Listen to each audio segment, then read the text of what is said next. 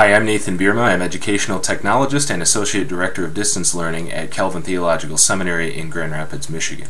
I'll be talking at FlipCon about creative ideas for learning activities in the flipped classroom. And I'll be basing this largely on a list, a collection of ideas that we've come up with that we call our idea box.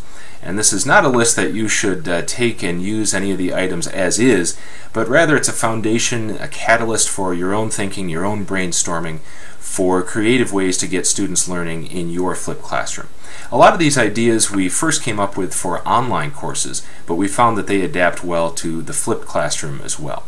So in this video, what I want to do is give you a little background, first talking about why variety is so important in learning design, talking about some pedagogical values that we're trying to serve with our idea list, and finally opening this idea box to see what's in there and have you do some thinking and brainstorming ahead of FlipCon in July. So, first, variety. Why is it so important? Well, monotony is a danger in any learning environment. The traditional classroom, the online classroom, blended, hybrid, flipped, you name it. So even though you've done something creative by flipping your classroom and having the videos that students are watching outside and then coming inside to do discussion or a worksheet or something like that, there's still a danger that you'll fall into a new kind of routine. And so you want to have students doing different kinds of things in your flipped classroom. Otherwise, they sort of lapse into an artificial automatic pilot mode. And so we want to avoid that. You want to stretch your students, get them doing different kinds of things, using different kinds of skills, and even activating and accommodating different kinds of learning styles. You want to stretch yourself as a teacher. You don't want to fall into a rut.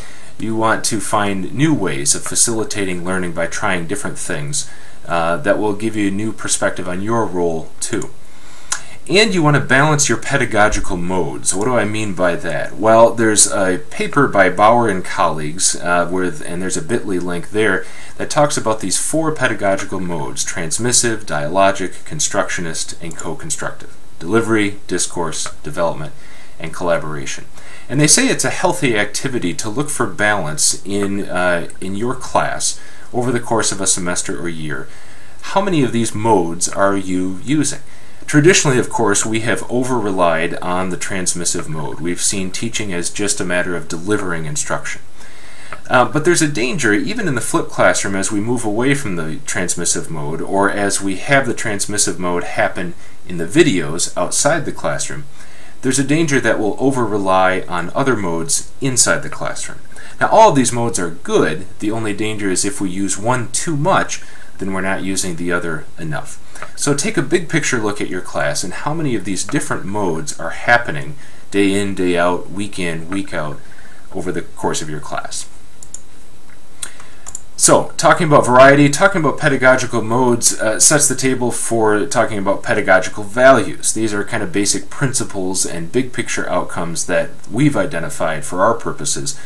Some may map onto Common Core, others might be a little more ad hoc, but here are some kind of big picture aims that we've identified and we want to see if we can serve by doing different kinds of learning activities. First, distribution of labor. We don't need to have all of our learners doing the exact same thing over the course of a lesson, a class, or a week. We can jigsaw it. We can have different students doing different things, and then the parts come together to form a whole. Something you've probably done or thought about in your traditional classroom, but it's important in the flipped classroom as well. We want to raise the stakes. How much is at stake for the average assignment or task that a student is assigned to do?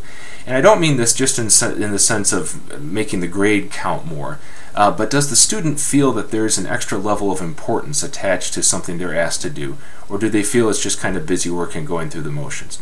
We'll take a look at some examples. Rhetorical register. Are there different rhetorical modes that we can ask students to get into as they write or they speak so that it stretches them rhetorically?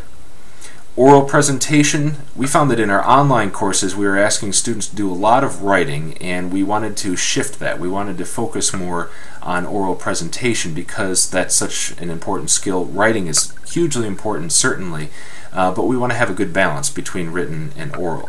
That's true of the flipped classroom too. You don't want to bring your students into the classroom and have them do all writing. You want to balance, a good balance between written and oral capabilities. And similarly, visual fluency. When we over-rely on verbal expression and verbal modes of learning, we neglect visual learning, and so we want to make sure that that's well represented. And finally, casting a wider net. How do we get students engaging literally with the wider net, the internet, and all the resources that are out there? This is the real strength of the flipped classroom, is there isn't a self-contained or overly limited set of concepts or materials or resources that they can draw on. The flipped classroom lends itself to exploration, and so we'll look at some examples of ways that that can happen.